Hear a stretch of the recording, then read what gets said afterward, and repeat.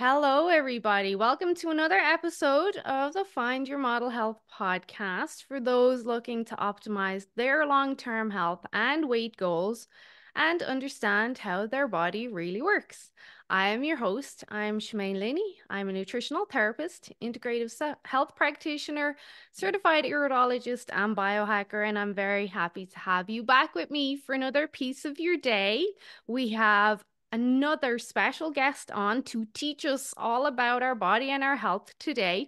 But before I introduce her, I must remind you that the information in these podcast episodes is for informational purposes only and should not be taken as medical advice. Please consult your health practitioner before making any lifestyle changes. Okay. We have a great guest on today, so please help me welcome Dr. Deb Butler. Dr. Deb is a certified master weight loss and life coach, and even taught at the life coach school for the amazing Brooke Castillo. Before that, she spent 30 years as a board certified chiropractor, nutritionist, and acupuncturist. And she is the host of her own podcast, Thinner Peace, in Menopause and Beyond, and has been featured as a guest on many other podcasts. And she's luckily blessing us with her time today. So, Deb, welcome. How are you today?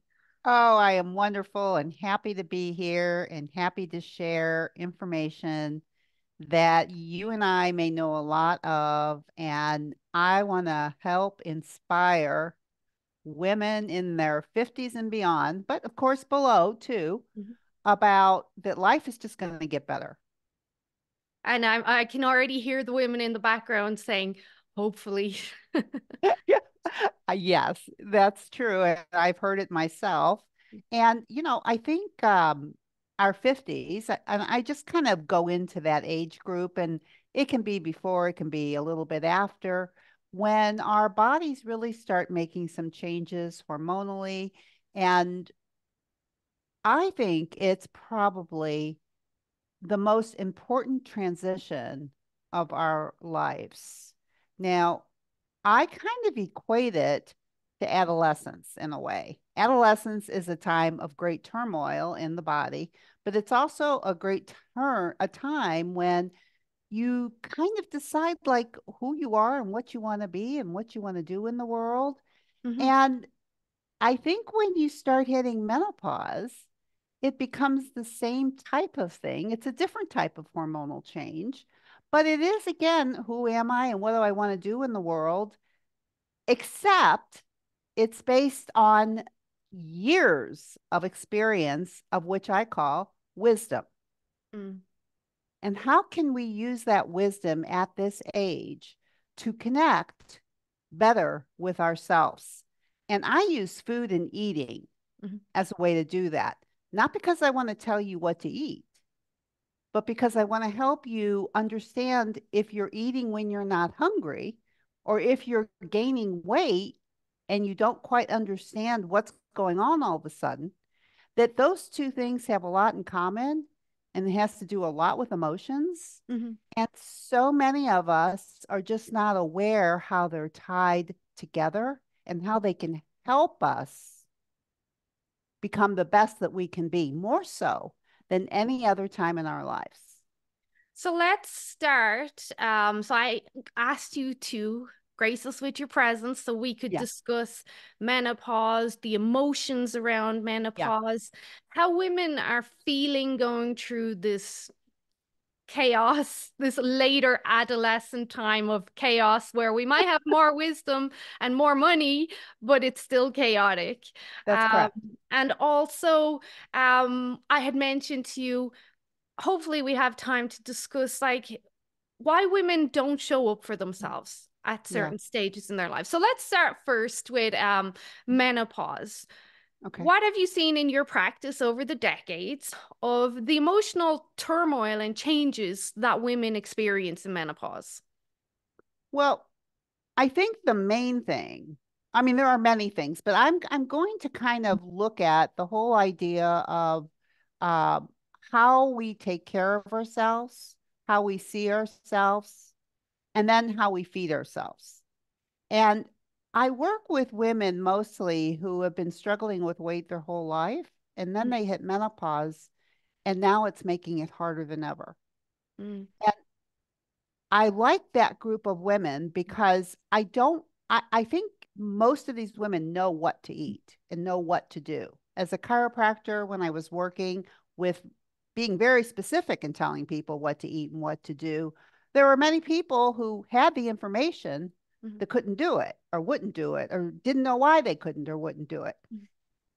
And so that is who I concentrate on when now is if you're in menopause and you've been struggling with weight your whole life and it's making it harder than ever, why is that? Because it's nothing new. It's been going on. Mm-hmm. But like myself, I had a lot of tricks and tips that I used to use on how I could lose weight. And when I hit menopause, those tricks and tips didn't work anymore. And therefore, I just thought, well, I'm just going to have to give it all up. I'm just going to have to be fat, and there's nothing I can do. And I think that hopelessness is what I see a lot in women at this time is like, I've tried so hard for so long, and now it's just way too hard. So it's more a mindset thing than a physiological thing. Well, I think it's both. Okay. And there are physiological things going on in the body. Let's face it, you and I both know that. Mm-hmm. But I am talking about the mindset of whatever mindset you bring in to menopause, it will get exaggerated. Mm-hmm. And if your mindset, if it was anything like mine, I just thought that all I had to do is eat certain foods and follow a diet and I could lose weight and that would be that and everything is happy, haha. And what I learned is, and this is from a life coach that I learned this from, is she asked this simple question of why do you eat when you're not hungry? Now, I've been to Weight Watchers for years. Nobody ever asked me that question before. It was more like just tell me what to eat, tell me how much weight to I tell me how to do it so I can lose my weight and get on with my life. Getting on with my life, which means knowing how important nutrition is, eat junky food, as long as I wasn't gaining weight. Mm. And here I know all this information, and yet look what I would personally was doing, knowing what I knew. Yeah.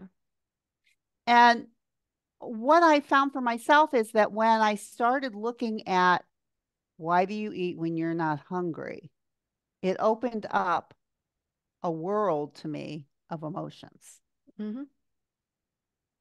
of why I was eating. Mm-hmm. And that journey that I went on is what I try to teach women to do now. I call it the thinner peace process.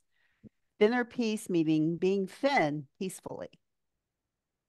And I think most of the people that I work with and if they're and like myself, I had been thin many, many times, but I was never peaceful because I was always wondering what I was going to do when it came back on and how I was going to do it. And no, like I would look at other people and I would see them eating all of these non-nutritious foods and I would envy them because I thought like I would do that if I could. And I think a lot of women think like that. It's like, oh, she's thin, so she can eat.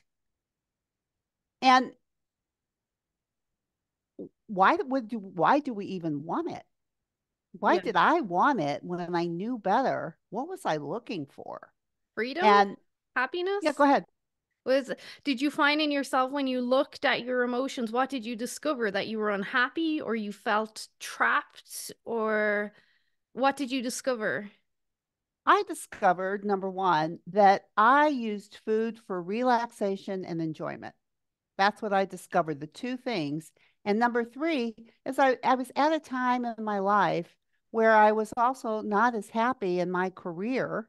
And so eating and going out and enjoying myself was a nice substitute for having to deal with where I was in my life and my career. I should be happy. This should be good. And I wasn't, but it was easier for me to go out and celebrate than have to look at, well, what's going on there, Dr. Mm. Deb. Yeah. But I will tell you, looking at that and learn, like, how do you, can you actually go out without overeating or over drinking and have a good time?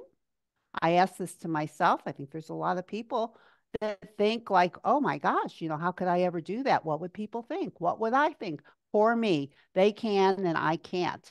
And actually, it becomes a privilege when you know that you can eat whatever you want. You can drink whatever you want. But Mm. what do you want? If you're not trying to fill a hole, an emotional hole. I was trying to fill emotional holes of wanting something different in my life with alcohol and food. And it wasn't like it was a lot, and it wasn't like it was a lot of weight. It was just a way not to have to see what was going on. But I would just say, well, I just like to eat. I love food. I love to cook. I had so many women that say that to me. Well, and I don't want to lose that. And you can love to cook and you can love to eat and you can take excellent care of yourself if you're not trying to fill emotions with food. Does that make sense? Do you think it all comes back to the idea of finding joy and chasing happiness?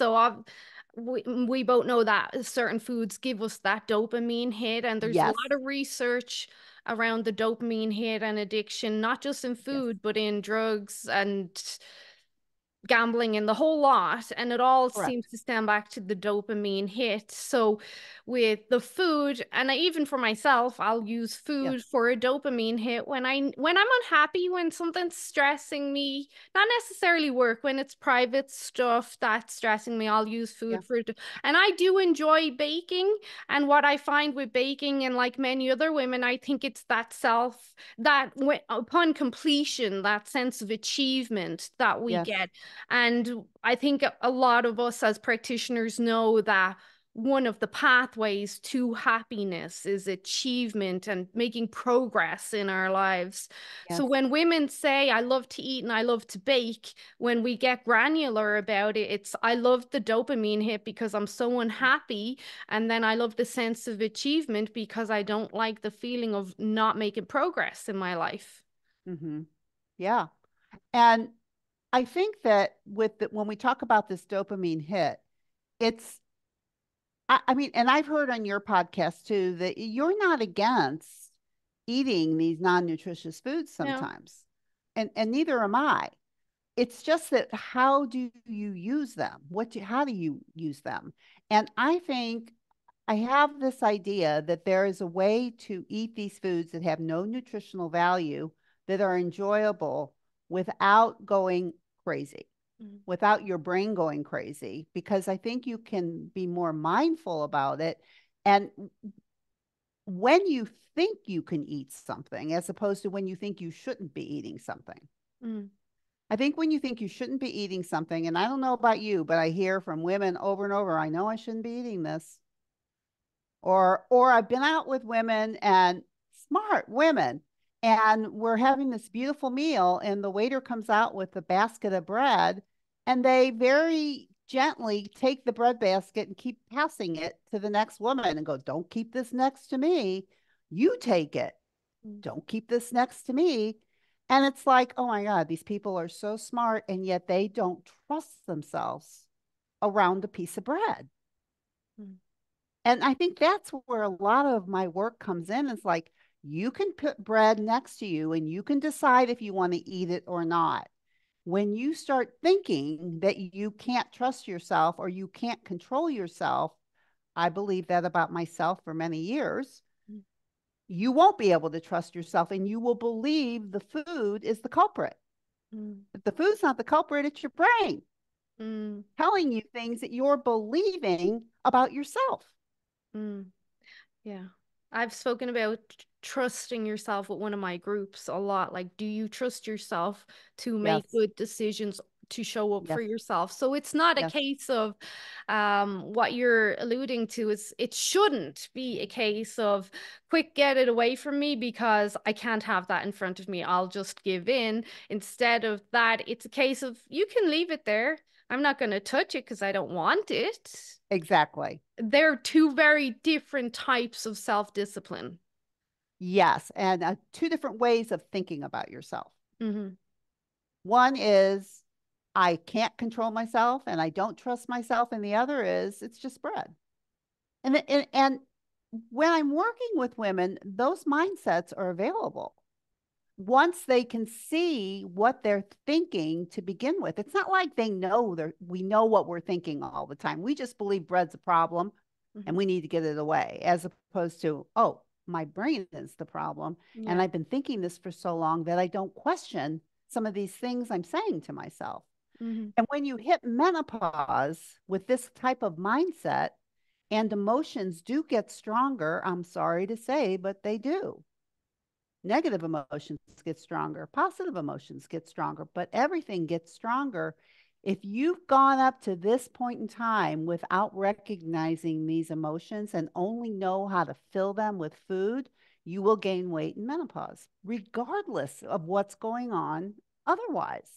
Mm. I know there's lots of other reasons why you can gain weight, but I am really talking about taking a mindset into menopause, the same mindset you've used before, and using it and thinking that you can keep doing what you've been doing. If you've been filling emotions with food, you're going to want to fill those emotions more.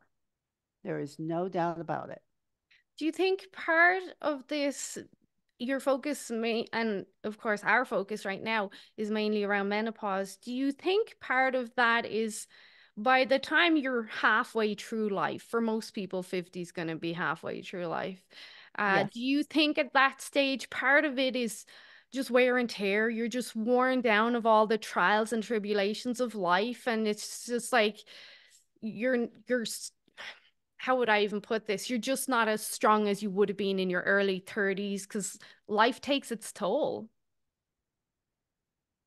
I think I would answer that yes and no, Mhm. because I think as we go through life, especially before 50, I think a lot of us are trained to do things for other people and to do things because of other people and not do things that actually are good or helpful to us. Mm. And that feeling that you're talking about being kind of worn out, worn down, I think is more due to being in a life that's not completely yours. And I think that's an opportunity if you can become aware of that. That, okay, well, if this isn't the life that you want, what do you want? I Mm. mean, like to start thinking about it. And I love using food when people put food in their mouth when they're not hungry to find out what's going on. So I'm more concerned with why you put food in your mouth when you're not hungry. I don't even care what the food is. Because I have a lot of people, and you, I'm sure you do too, that as long as you're eating nutritious food, it doesn't matter. And I'll have menopausal women say, well, I eat really healthy, but I'm gaining weight.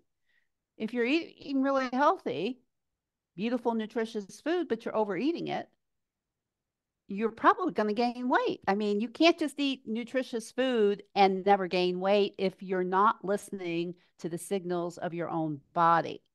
And the signals of your own body, you have physiological things like hunger and fullness, but your emotions live in your body too. And they live pretty close to the feelings of when you're hungry and when you're full and when you're sad and when you're, all of those kind of live around the gut. At least for me, they do. Mhm. And I think it's very confusing.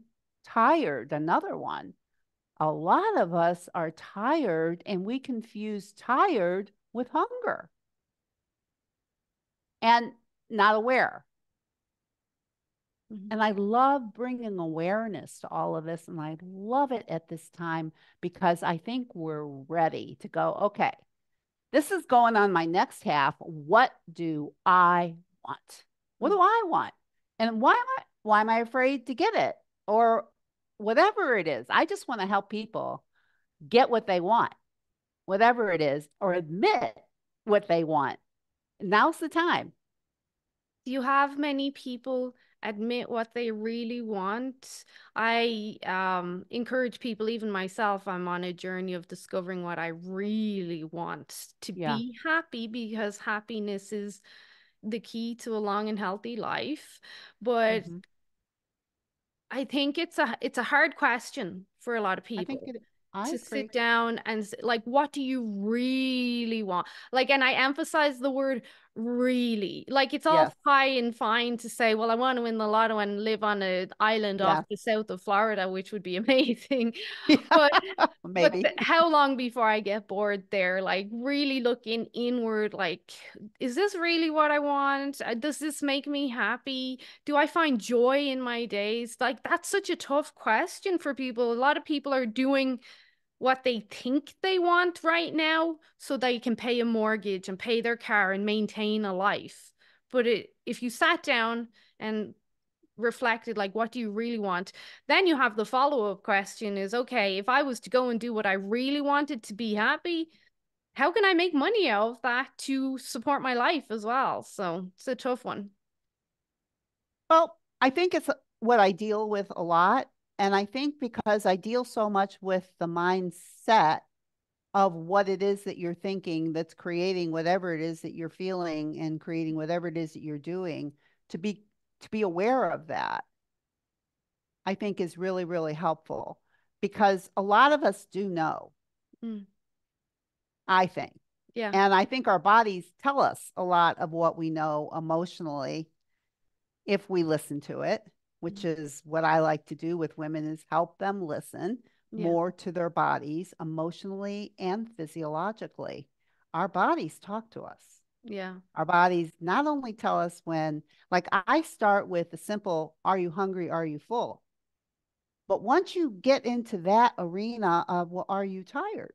Well, how tired do you have to be Yeah. before it's time to go to sleep or rest?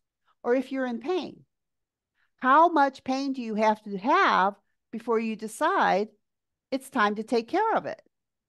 And so I talk about becoming a body whisperer in menopause, meaning that instead of having your body scream at you to do something, you let your body whisper to you when it's time to do something, be it eating, be it sleeping, be it taking care of pain. There's low levels and they're high levels. As a chiropractor, I really worked with maintenance care, meaning trying to teach my patients that please don't come in when you're at a level 10 pain if you can help it, because that's probably where they came in to begin with. Yeah. But to come in when the pain levels are lower, so much easier to take care of, but you have to take the time to do it and believe it's important enough Mhm. to do it when it's not screaming at you. And I think a lot of women become body screamers. They listen to their bodies, they push their bodies. When they're screaming is when we decide it's time to stop. And I don't think going past 50, that's the way you want to age. So it's the case of a pinch of prevention is worth a pound of cure. Ah, perfectly said. So I have a Perfect. question for you, and I Yeah. think it goes hand in hand. Like, there are 2 points, but one question, if that makes Okay, great. Uh-huh. so. Why do you think women, people, like both men and women, are Yeah. so disconnected with their body now? So there's that, and it all comes into the one question. So why do you think people are so disconnected with what their body and feeling is now? And then the second question is, like, where does society come into this? Like, how we live nowadays with Yeah. all the noise. And then after you answer, I'll tell you what I think. Okay. Well, I agree with you that I think we have a culture that is very influential on men and women. I'm going to speak mostly to women right now because that's who I deal with and that's who I help. But I think we have a society that speaks to us. And then I think that we have our inner self that speaks to us. And I think we're very connected to that inner self when we're a younger age, young. And I think through society and cultures and parenting and peers, we become culturized, so to speak, as to, well, this is what the culture wants from you. And some of us, many of us, end up becoming so influenced that we forget. We disconnect from who we are and what we want. Those emotions that live inside of us will tell us if we're listening or if we're trying to please an outside source. Mm, Are we trying to please an outside source, society, our culture, spouses, teachers, or are we trying to please an inside source, ourselves? yeah. I think it's like a tree. There's so many different branches to Yes, this. yeah, There's the trying to please other people, trying to keep up with the Joneses, trying to play correct. catch up all the time, trying to just get stuff done, trying I'm going to use the quote fingers, trying to take care of ourselves when Yes. really when I talk to clients and they tell me I'm trying to take care of myself, I'm like, but you're not. You think you are, but you're not. Mm-hmm. And the noise. There's so much going on in society. We have so many expectations, but there's so Yeah. much noise that a big part of my work is structure with people so that I can help quiet in everything if they know what time they're doing this and how they're doing this and Mm-hmm. what they're doing before bed, what time are we eating? What does that look like? It's very much structured to create the silence. And that's not just with their day. We also work on the hormones so that we can give the person back the control basically Yes. because when you Mm-hmm. have control, and this goes hand in hand with what you're saying, when you have control over your food choices, not in a case of I don't trust myself. It's like I do trust myself. I have Right. control over myself. I know what I want, and I know what I want for myself outside food in the happiness realm of things. And that's where I focus big a lot, so much so I know my clients will laugh. I annoy them. There Yeah. must be a schedule, there must be structure because otherwise everything is haywire. It goes left, right, up, down. Like you have to have something in your day. You know, with a newborn baby, you have to know when that baby's going to bed, when it's napping, when it's feeding. Otherwise, you get no time to yourself and nothing will get done. Right. Correct. And we know in early childhood, in childhood discipline, that the more structure you give a child, the more that's how, I mean, that's how you actually show love Yeah. is through discipline. In other words, we Mm-hmm. don't let them do anything and everything they want and helter skelter. The more structured we are with them, the more comfortable and more loved they feel. Yeah. And I don't think that ever changes. And so I think what you're talking about is that's what we all need all the time Yeah. in order to feel loved by ourselves. It's I call it like, it's like um tough love with ourselves. It's like Mm-hmm. sometimes there's a donut sitting there and it looks good.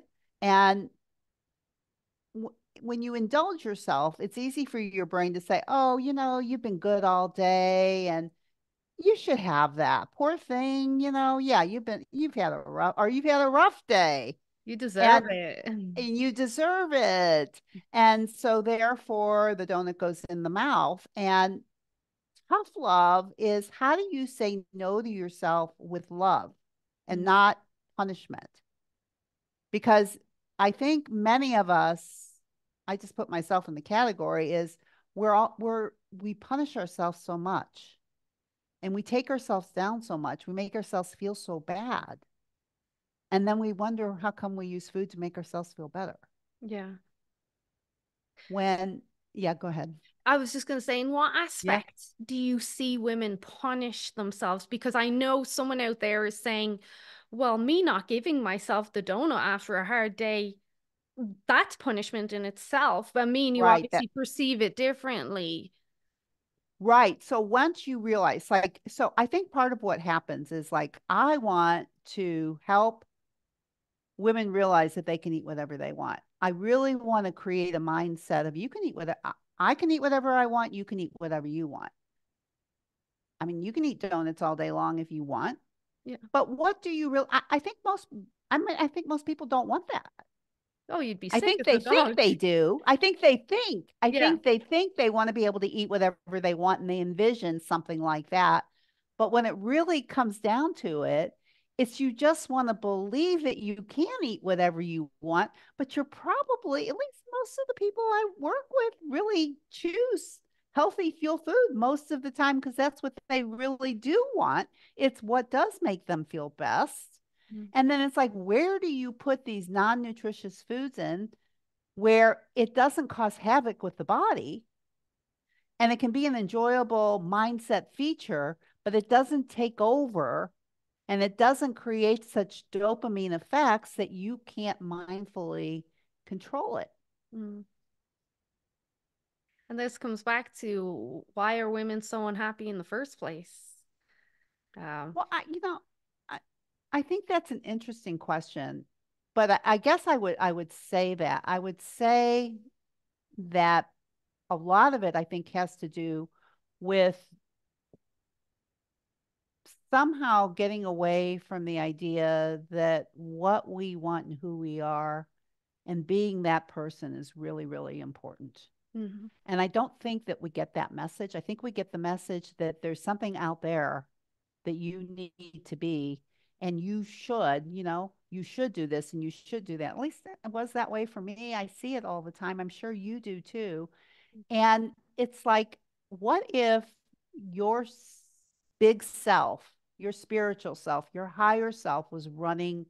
What if she was in the driver's seat and the socialized self was in the passenger seat? Like, I don't think you don't want a socialized self. Mm. I think you can get along in this world having a social self. Yeah. I just don't think your social self should be the driver. And I think for a lot of us, our socialized self is the driver of our life, and it doesn't make you happy because you don't feel it in your body. You Yeah. feel something's wrong. Yeah. That's it's very interesting the way you term that. We have our social Mm. self and we almost have our alter ego or childlike self that if it Yeah, was me and you said, what do you want in that circumstance? It's like, we should do this. Well, I should work because I have to pay a mortgage and I have to keep a roof over it and I have to have all these adult responsibilities, but my childlike self says, well, no, I don't want to do any of that. I want to just be left alone to be happy and do what I want. And I think a lot of people would relate to that, but we can't. We can't do that because we would probably all lose our houses and get in massive amount of debt. So that's where I do, and I don't know if you agree, but I believe societal expectations is a big part of why people are so unhappy. oh, And I agree. and I can speak for myself, and I'm Yeah. not in men like there's aspects of me, and I'll be honest, that are very unhappy, and I don't Mhm. like how society is, and I don't like the demands it puts on me and the expectations.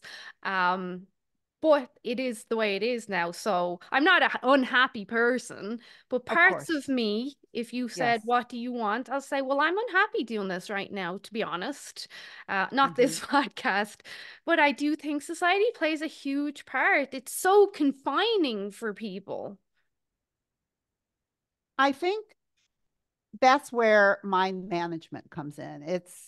I think I do a lot of coaching around this with people's mindsets about how they think and how they talk. And I think if you want to make money and you want to pay your mortgage, is there a way for you to be able to think about it or look at it in a way that will feel better than the way you could talk about it? Because I think a lot of us really want to have the house that we're in. And if we do, then maybe we do. I mean, it's a way of changing the way that we think about what we are doing. Mm-hmm. And some of the thoughts that we have about where we're at in life aren't helpful.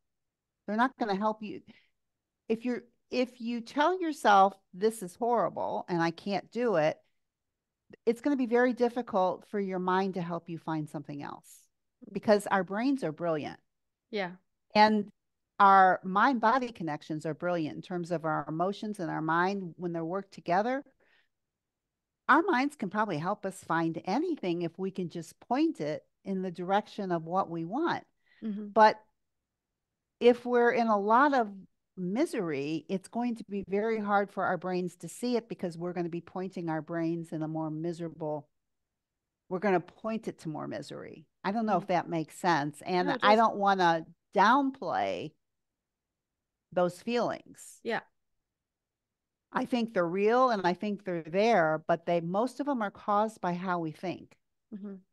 And thoughts can be changed. Yeah. Situations, not so much. They are what they are. I talk about if the sky is blue, what do you think about that? Because that's what's going to create a feeling for you. The Mm. sky being blue, the sky is blue. There Mm. is nothing you can do about it in the moment.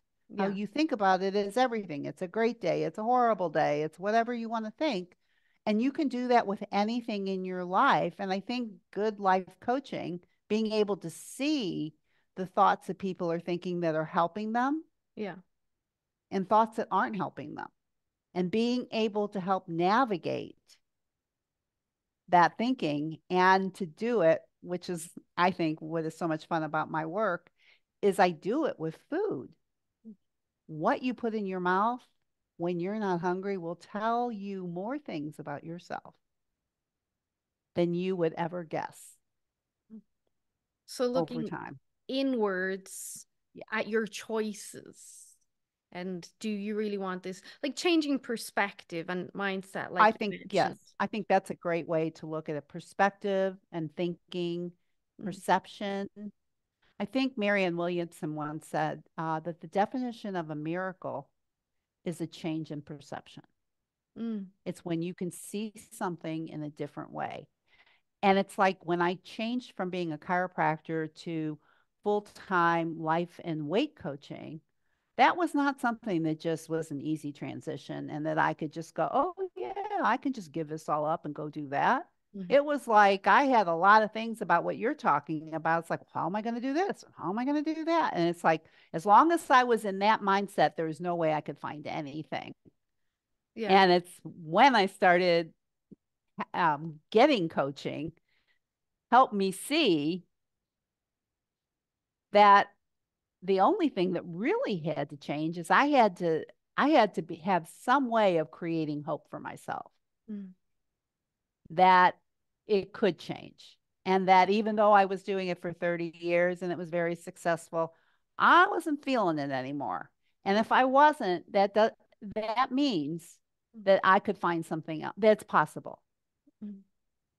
And the way that I got into life coaching was basically that as a chiropractor, I could never stay on a schedule because I was so busy talking to people because I love to hear what people think. Yeah. I love it. And I think a lot of my healing came from that aspect more than body healing. And, I segued, I did it kind of slowly, but boy, talk about lighting you up. Mm. I think when I became a chiropractor, it sounded good. And well, I don't know. I did it, and my husband was doing it. And it really looked good to a 26-year-old. Let's put it Mm. that way. It was But a by the time career. I was in my 50s, it was like, well, what am I doing? And I don't think I can do another back. And but I'm going to have to do it. And what else would I do? And that kind of thinking and that kind of talking, as opposed to if I can do this, what else can I do? There If I might, can start a business, yeah. You must have had, I can only imagine you must have had a lot of fear in that lots of, transition. Like, oh my God, I don't know anything else here. And this is my financial security. And like, I can almost feel like I'm going to abandon what I've been doing for 30 years and I'm going to do something else. Oh shit. just like that. That's it. Yeah. That was that. Yes. And I just, I had a point where I did not think that that was possible. I really believed that it wasn't possible. And if I didn't have help with my own mind management and coaching, I don't think I could have done it because I couldn't see Mm. what was going on. I just believed it couldn't be done. Who Yeah. would do that? Who would leave this? Yeah. Well, I would because I don't like it anymore. That's Uh-huh. why, Yeah. period. Yeah. And I like this and I want to do this. And it's like, well, you can't. I mean, like, if you start thinking, well, you could do that, as opposed to, well, you could never do that. And how could you do that? You've been doing this for 30 years. This 50 years is an opportunity because you know so much more about yourself if given the chance. Mm. if given the chance. Sometimes the way you're going to know yourself is you're just going to talk negative of yourself and tell yourself you can't do anything else, or you're going to get some help and you're going to see that there is a whole world out there if we can help you change it in your own head. And we can use eating and losing weight to help you do that. Not lose weight because you think, not to make you happier, just because if you're not eating when you're not hungry, you're going to learn a lot about yourself and you're going to feel a whole lot better doing it. Mm-hmm. So just if you don't mind back to your story, I'm just Yeah. curious. I like hearing people's stories. It helps me Yeah. learn. Upon reflection now, would you say you're happier now if you Yes. set Yes. than you Yes. were in your Absolutely. 30s and 40s? Absolutely. Is that because you Absolutely. feel more free or you feel you're Yes. making a difference or Yes. Yes. Yes. Yes. Yes. Yes. Yes. Yes. okay. Everything. Everything. Everything. Hmm. And it all started with the fear of not thinking I could do that. And the fear of why am I eating when I'm not hungry? And it wasn't like it was that much weight, but it was that much of an opening of discovering things about myself Hmm. and how I talk to myself and how hard I was on myself, the way I talk to myself. It's like I would never talk to anybody else the way I talk to myself. Hmm. The And things that's that I not would the say to self-love hard talk though we're talking about, just so people are sure. no, Because like talking to yourself saying, hey, go for that walk, whether or not you like it, you need to go for that walk. That's a different sort of that's hard than art. what we're That talking yes, about. that's being on your own side. But when you're saying, let's say you don't go for your walk, or you should go for a walk, and you start calling yourself terrible names and how you never do anything. And I would call that negative self talk or punishment as a way of trying to get you to do something by being mean. And I think we don't do that, use those tactics on people that we love, Yeah. but I think we use those tactics on ourselves. I think we can be really mean to ourselves to get the job done because it's just us. But instead of it's just us, but it's just sweet me. Mm, I love to call myself sweetheart and touch my heart and sweetheart, what do you want? And sweetheart, please don't talk like that to yourself. It's not nice. mm, Compassion, yeah. self-compassion. What is that? People, we all know what compassion is, right? We all know about being compassionate with other people.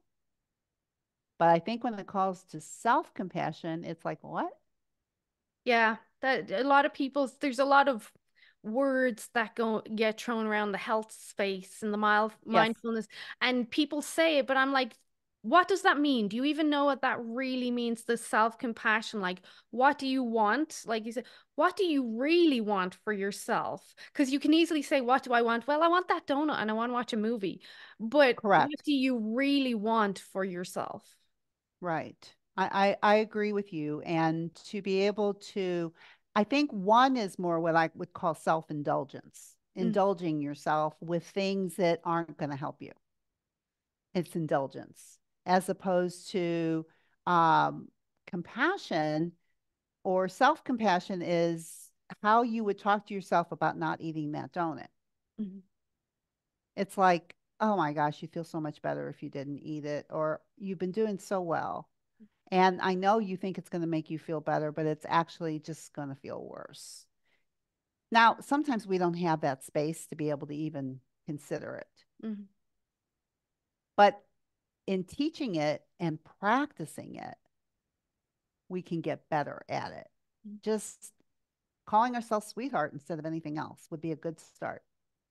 mm, I mean, if you really just think about it, and those who are listening today, how do you talk to yourself? How do you feel when you're out and about? Like, if you don't feel good inside your body, it's usually because you're talking to yourself in a way that's making yourself feel bad. It's like if you say to yourself, you know what, you're the best thing I've ever seen all day long, and you're beautiful, and I love you, and you're using that kind of talk and you believe it, it's not going to make you feel bad. mhm, mhm. But I don't think many people talk like that to themselves. I No. think they talk like that to other people. Mhm, But I think it's a practice to be able to look in the mirror and start practicing saying something nice. mhm. anything other than, I don't know, I go in the mirror and go like this. And as opposed to maybe just look in my eyes and go, hello, sweetheart, or give myself a wink, just anything for a start that seems kind of nice. Mm. Yeah, instead Just, of just let's go again, on to the next task. like that. Mm. Like just Pause for a second and appreciate who you actually are because you are you at the end of the day. you are you all the time.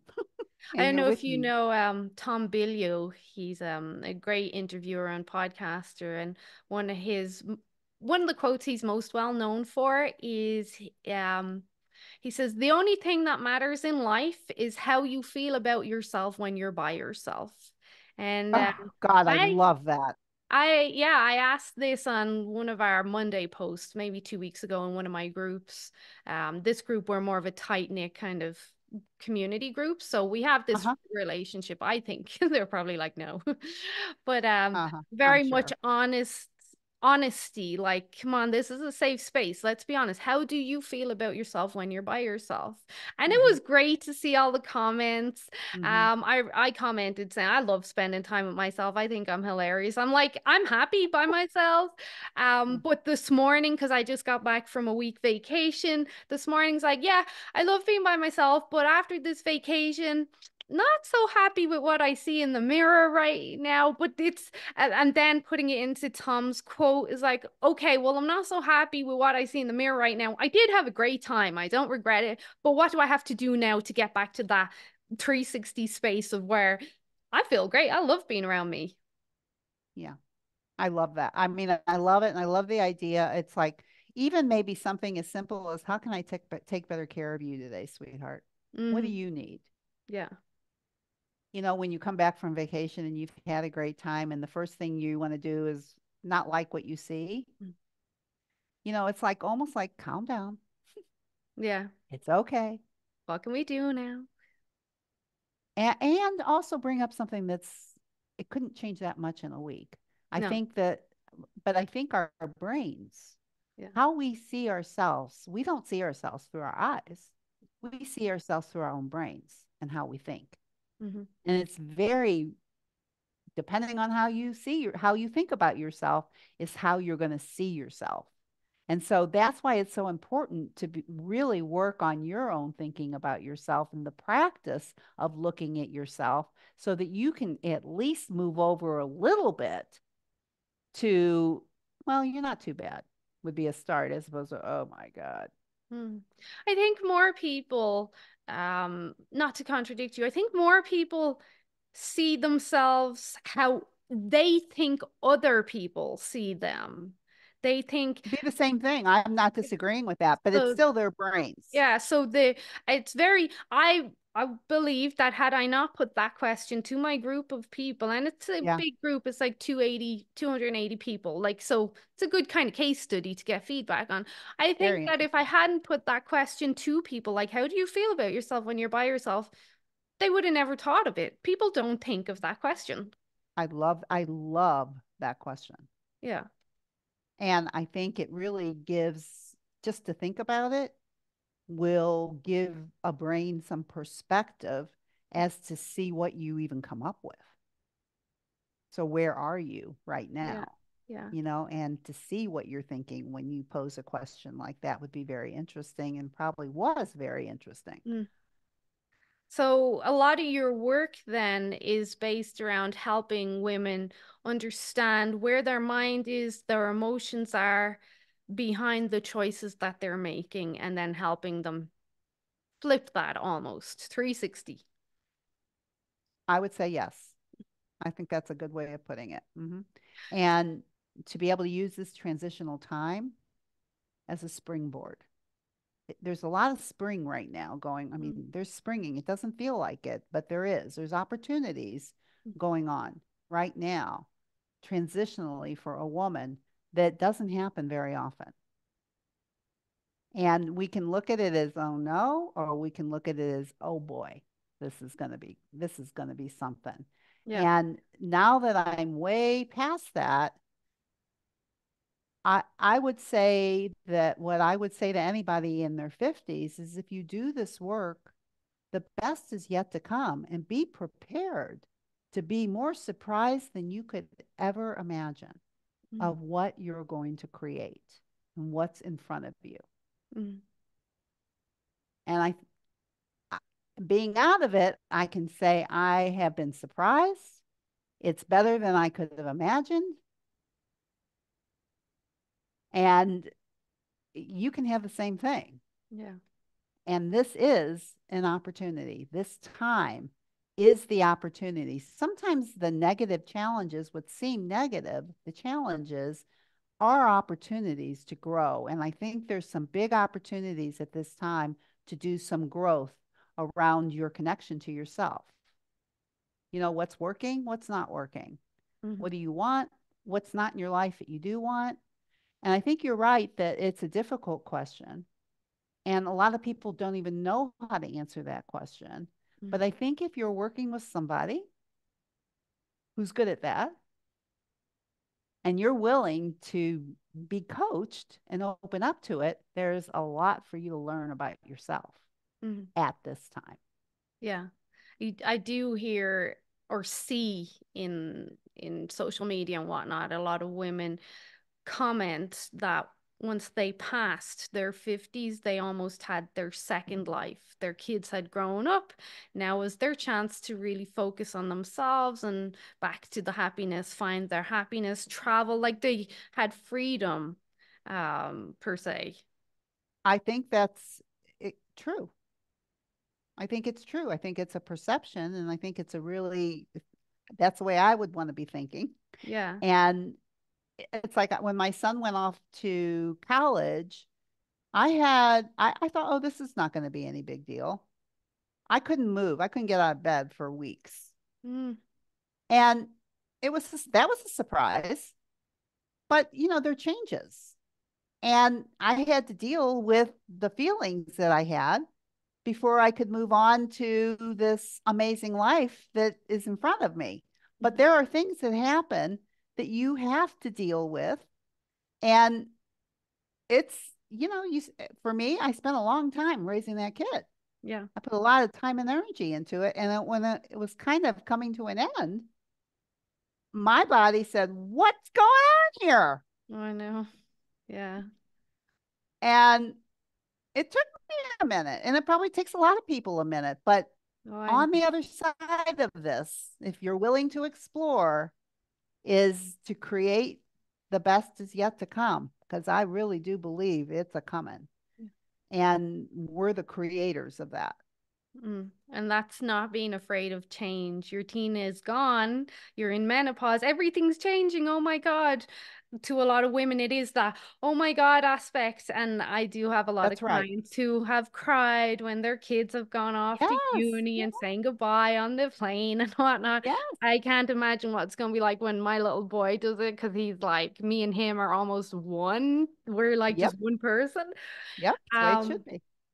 but there's hope with change as well. And that's what I think we're giving people today in this conversation, that there is hope. It's not all So doom and much hope. gloom. Yeah.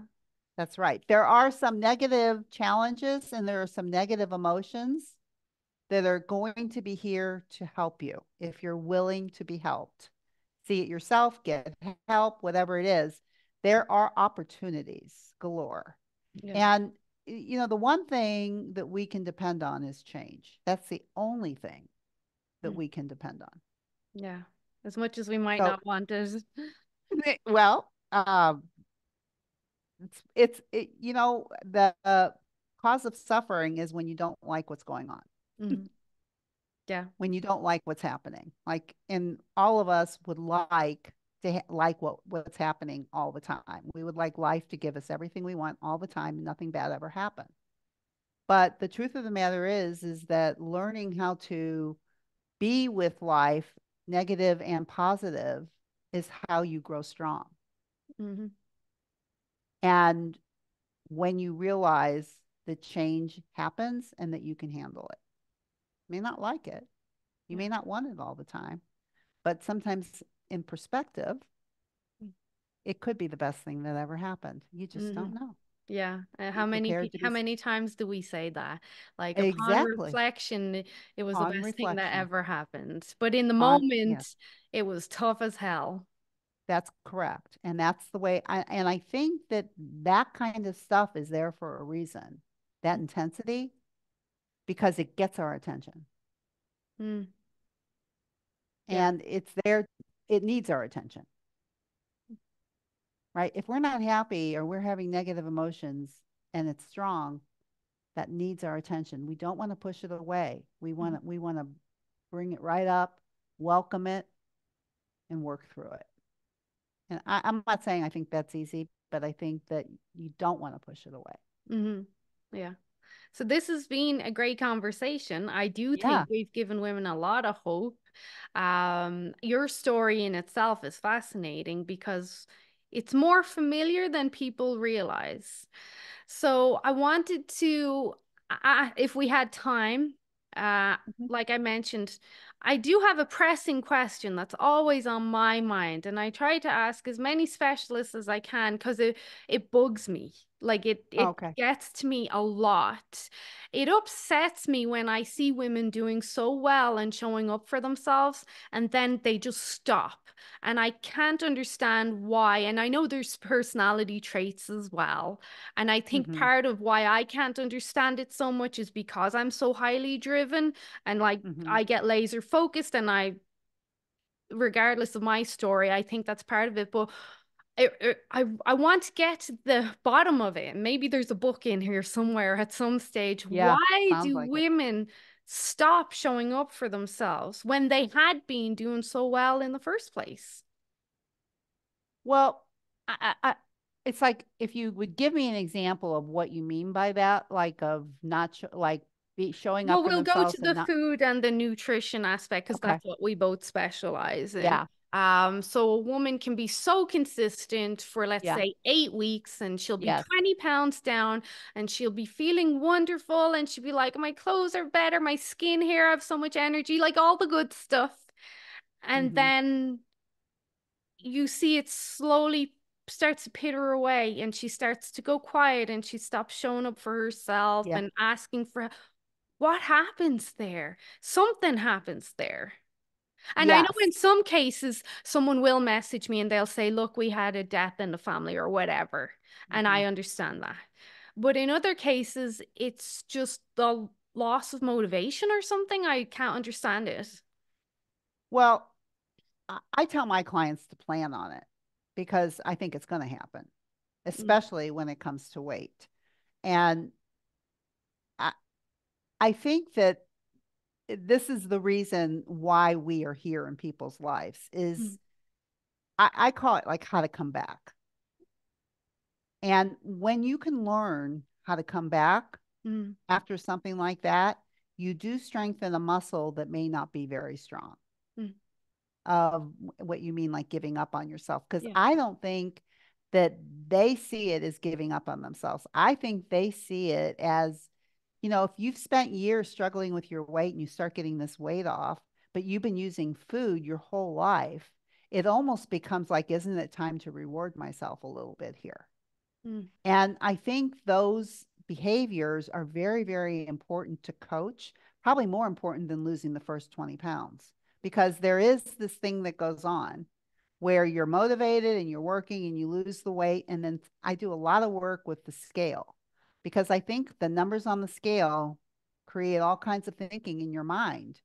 And when you're used to using food for reward, I don't think you're going to get through weight loss without wanting to do it at some point in time.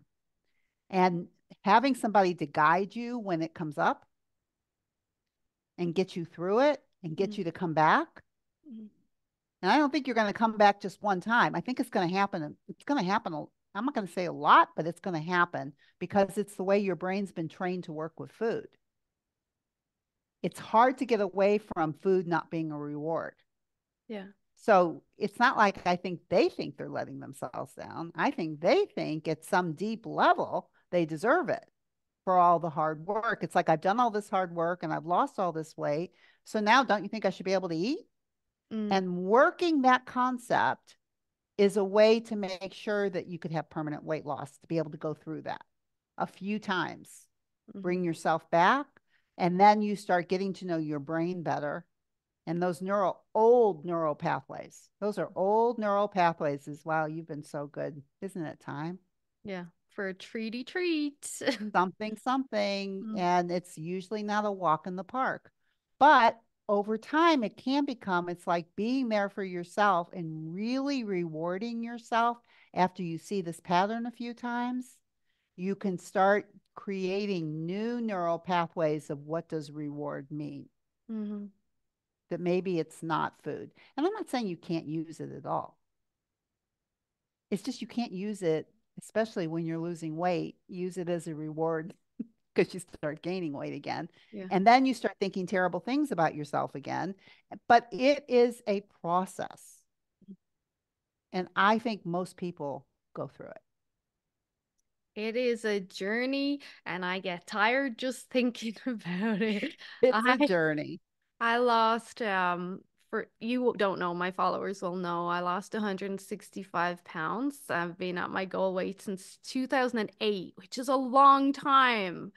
And That's a just long time. listening to you talk about the process, even though I'm in it and I do it and I never stopped, I'm like, this is exhausting, but to me, there's no alternative. There's no other way. Like, I will never go back. But it's some days you're like, "Whew, I just needed a day off, a little diet break, a little bit of fun, but I can get myself back on track Yes. fast." But that's where the other people that causes me to have this internal struggle of understanding, like, yes, we can have what we want for the evening or for one day, but then we need to get you back on plan or come back. I just say back on track as ASAP, like the next day. Like that, Mhm. there's so much work to be done. Mhm. Yeah, and I think too that